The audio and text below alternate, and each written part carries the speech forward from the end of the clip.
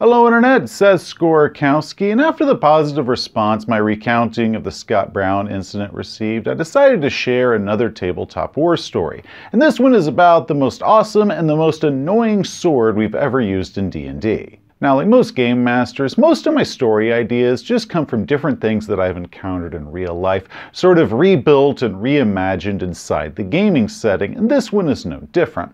Now, one thing about me is that I have spent a lot of years going to Renaissance fairs. I've done casts, I've done stage shows, I've worked in shops, or I've just gone as a patron.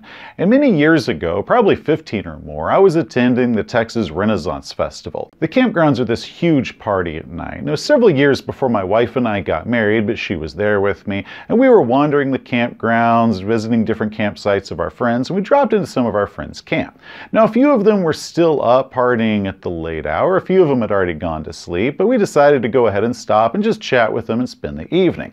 Now, a few minutes later, this incredibly drunk guy that I've never met before comes stumbling into the camp, and he's got this broken lantern, like he's obviously dropped it and broke, but he doesn't bother fixing it, so it kind of looks really sketchy and dangerous to me. But this guy comes stumbling in and he loudly proclaims, "Where is the Peanut Head? The Bonesaw wishes conference with him. The time for adventure is nigh." Well, I have no idea who this guy is. Some of the other people in camp do know who he is, but no one has any idea why he's calling himself the Bonesaw or just who in the hell he's talking about when he's saying the Peanut Head. Now, eventually we were able to figure out of which of our mutual friends he was talking about, and we told him that that friend had already gone to bed. "That is cocksuckery! The Peanut Head must rise. The Bonesaw's commanded it." We told him we weren't going to wake our friend up, and instead of leaving, this guy just kind of sticks around in the camp and just spewing strange babble like, "You know why they call me the Bonesaw? Well, because the Bonesaw cuts through the bone! Through the bone!"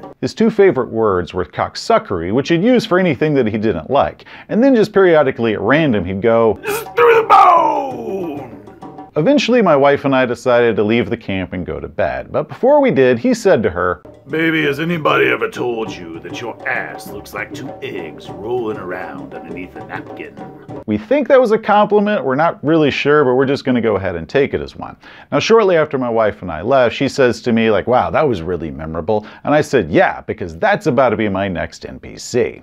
Now, fast forward a year or so, when we're playing Dungeons & Dragons, either 1st or 2nd edition, doesn't really matter here, and the PCs are looting some new magic items that they found in a dungeon, and among them was a +3 Vorpal sword. "Behold, I am the Bonesaw, the greatest Vorpal blade of all time." "Holy crap, a talking sword!" "I dub thee Peanut Head. Now let the Bonesaw and Peanut Head go forth to adventure." The Bonesaw was a great weapon. However, he also didn't shut up. He was a bully, he was an idiot, and he was also a cursed item, meaning that you couldn't get rid of the Bonesaw unless he wanted you to, or if you went out of your way to have somebody cast a remove curse on you.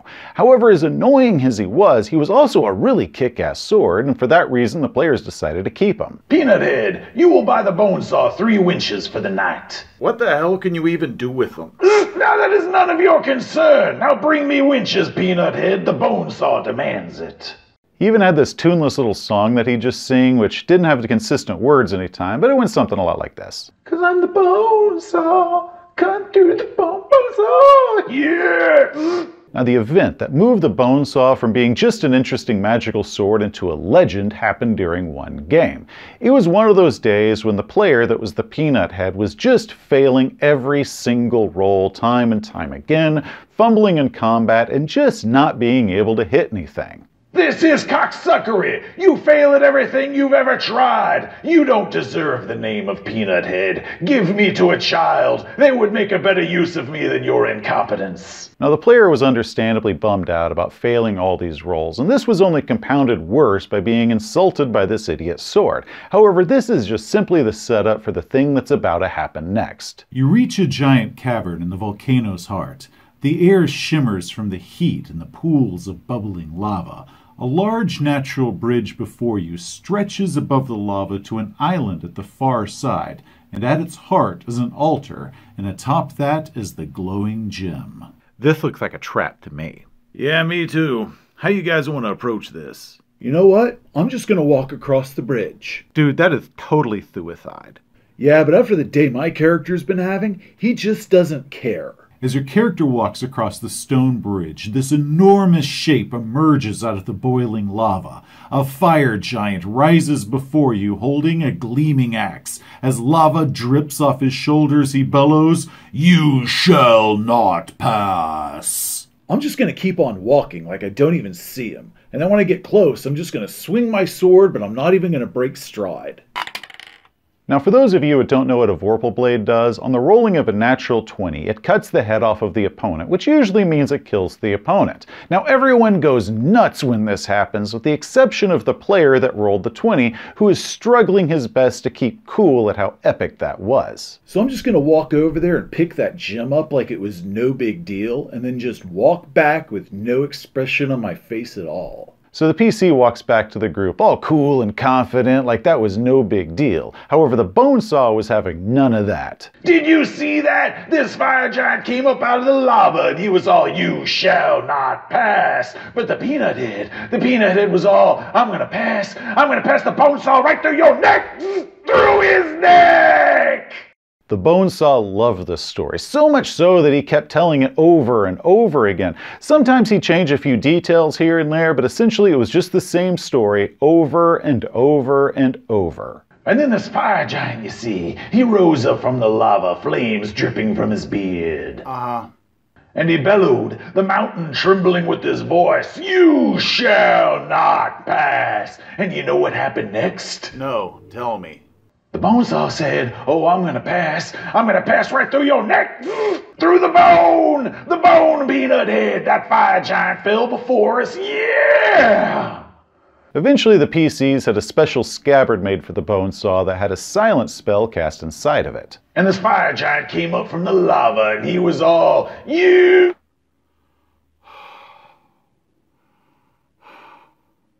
right through his neck! The Peanut Head and Bonesaw had a lot more adventures, and some of them the setup is too long to give here, but we had a great time with the Bonesaw, but eventually that campaign ended. Then a few years later, in a completely different campaign, the PCs are exploring a long and forgotten dungeon, and one of them finds a magic sword. Holy crap, a magic sword! Right through his neck! Remember that Peanut Head? Wait, hold on. Where's the Peanut Head? He must be the new Peanut Head. I dubbed the Peanut Head, and let me tell you the story of the fire giant. Seriously, how often is it that not getting the +3 Vorpal Blade is treated like you just dodged a bullet?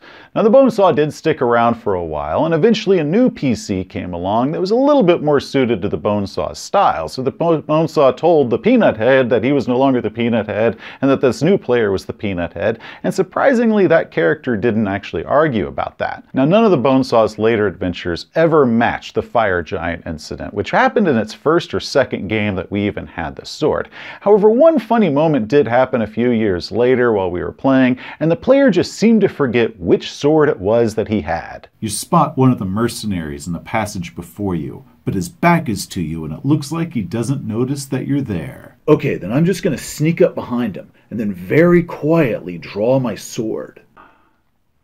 Right through his neck! Oh yeah! Even years later, after we stopped playing D&D, the Bonesaw came back for a quick cameo role in one of our cyberpunk games as this crazed cab driver. "You shall not pass!" But there he is, simultaneously the most loved and most hated magic sword that's ever appeared in any of our D&D games. Now the Bonesaw is probably going to be coming back in some form or another in some future campaign, maybe as a magic sword, maybe as some sort of crazed artificial intelligence or some other form like that. Now one thing I do want to mention is that after the Scott Brown video, a lot of game masters reached out to me and they're either asking my permission or my blessing to use Scott Brown on their own personal games, which of course I said yes to all of them. After all, it's their games, and 90% of writing adventures is really just creative thievery. So feel free to use Scott Brown or the Bonesaw, kind of reinterpret or reimagine them, tweak them however you want. It's your game, have at it and have fun. The Bonesaw thanks you for watching. If you enjoyed my tale, you must give the Bonesaw a like. And if you wish to see more of our videos, even the ones not about the Bonesaw, just hit that subscribe button over there. Go on, touch it. But until next time, Peanut Heads. Hey, Peanut Head. Yeah? Did I ever tell you about the fire giant? No. Well, there was this fire giant, you see, and he was coming up out of the lava.